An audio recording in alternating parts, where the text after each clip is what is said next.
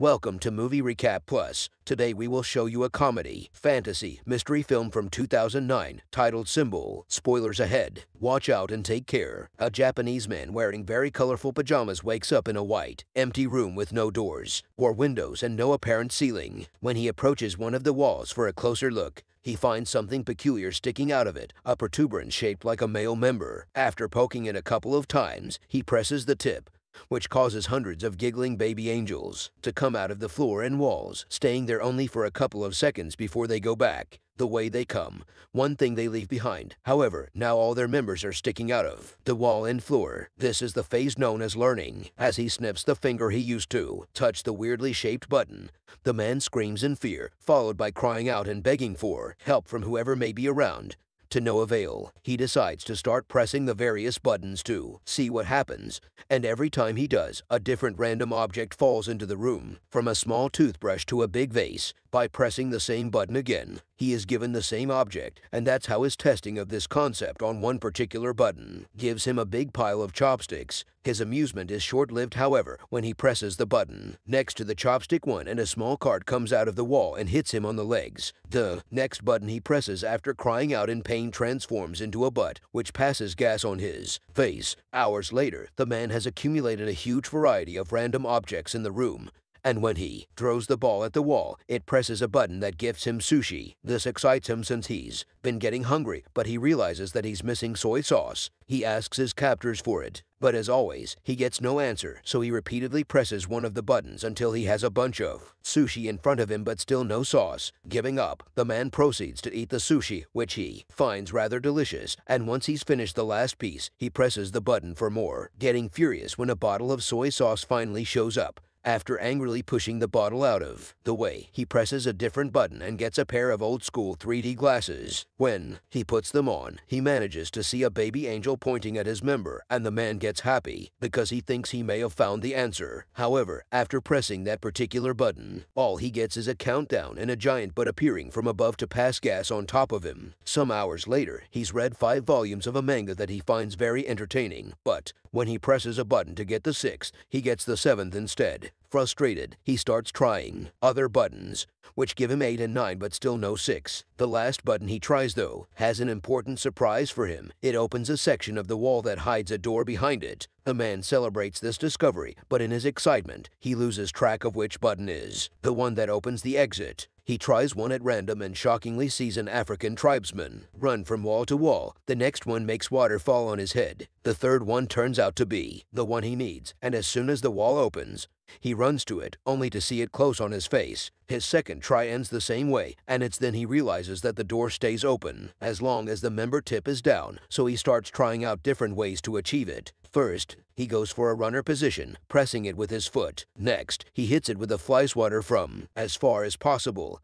hoping the distance will make a difference in his running time. None of these work, and neither do pulling it with a jumping rope or hitting it with the air sent by a fan. His following plan is to get on the cart and push it after pressing the button, but after a few tries, he comes to accept he simply can't control it. What he needs to do is find a way to keep the button tipped down. He puts the huge vase on top of it, but the button manages to stick back up again, so the man reaches the conclusion that he needs to fill the vase to make it heavier. First, he tries the water button, but it's pointless. No matter how hard he tries to redirect the water, it only falls on him and nowhere else. His next attempt involves filling the vase with sushi, but it becomes so heavy he can't even pick it up. The neck of the vase is also too narrow for his hand to go through, so the man has no other choice but to use chopsticks and remove a bunch of sushi, piece by piece. Moments later, once he's removed enough, he manages to barely pick up the vase, so he does exactly that and takes it closer to the buttons. When he gets there, he finds himself having to put down the vase on the floor because he has lost which button it was again. And when he tries one, the African tribesman comes out and accidentally bumps into the base, causing it to crack and break in half. This sends the man over the edge, who, as he freaks out and yells non-stop, finds the right button and begins covering it with sushi. This, of course, doesn't work either, and the little member pops up among the rice. Then the man tries covering the button with tape, followed by tape plus a steel plate, but nothing works. After taking some painkillers to deal with the pain caused by the door every time it hits him on his back and a nap as well, the man wants to wash his teeth, so he presses a button to get water. It was the wrong button though, and this one reveals a rope falling from the ceiling. This instantly improves his mood because it gives him an idea for a new plan.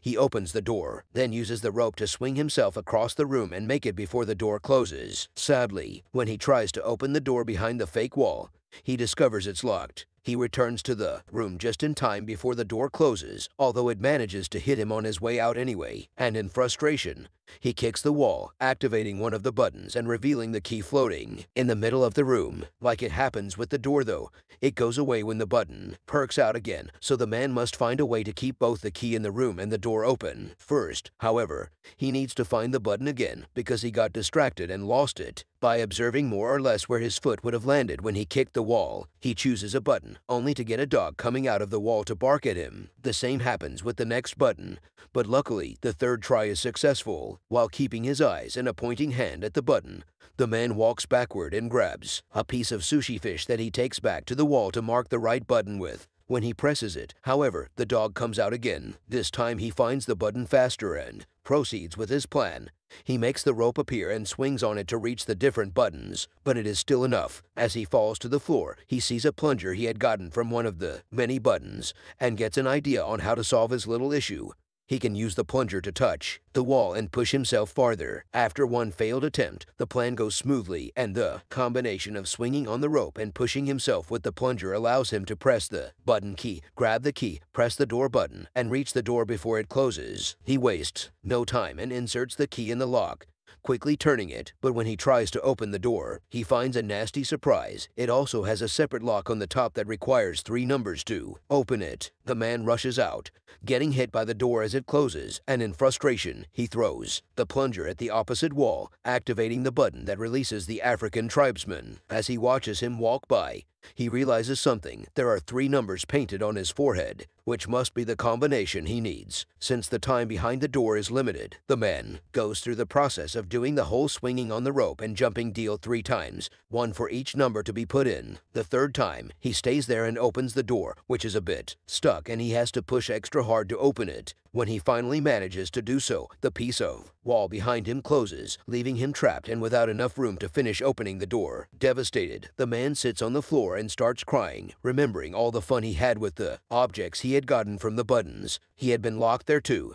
but at least he had room to move and entertainment, and now he realizes he didn't appreciate what he had while he could. Suddenly, he feels a breeze on his face coming from the left wall. As soon as he touches it, he finds a crack that indicates it's a fake. He wastes no time and pushes the panel open before running out of there, soon reaching a mysterious hallway floating in a pitch-black area. It feels like he spends an eternity running towards an exit, and when he finally makes it to a room, his hair is longer and the colors of his pajama have faded. This room is also empty and the door he uses closes as soon as he enters, but instead of baby angels, here there are adult ones who also disappear into the wall and only leave out their members to be used as buttons. This is the phase known as practice. Meanwhile, in a city in Mexico, little Antonio's family is worried because the father, a wrestler known as Escargot Man, is behaving more taciturnly than usual. His wife thinks it may be because this next opponent is much younger than him, but the grandfather points out that what matters is experience, not youth. Escargot Man is picked up by his daughter's sister Karen on her truck, and she drives him to the wrestling ring so he can start getting ready early, which includes changing clothes and praying to the Virgin. At school, Antonio is being bullied by his classmates for betting on Escargot Man, calling him a weak loser. As the time for the match to start approaches, Sister Karen takes her van again and picks up